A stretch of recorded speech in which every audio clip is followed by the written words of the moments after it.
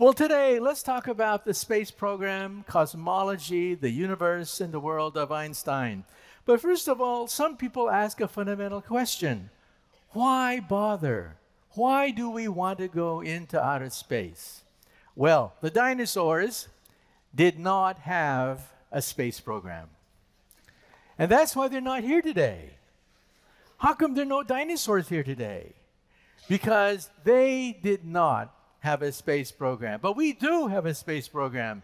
And every time I look at this picture, I say to myself, what are these dinosaurs thinking? One dinosaur is probably thinking, oh, this is going to really ruin my day. And the other dinosaur says, aw, shucks.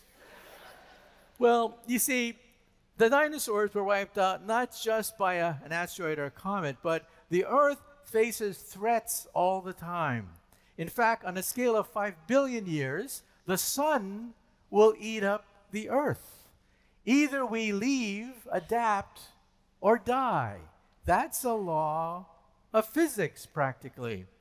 5 billion years from now, we will have the last nice day.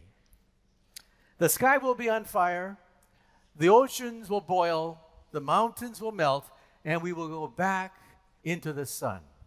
You know, the Bible says, from dust to dust, ashes to ashes. We physicists say we came from stardust, and we will go back to stardust.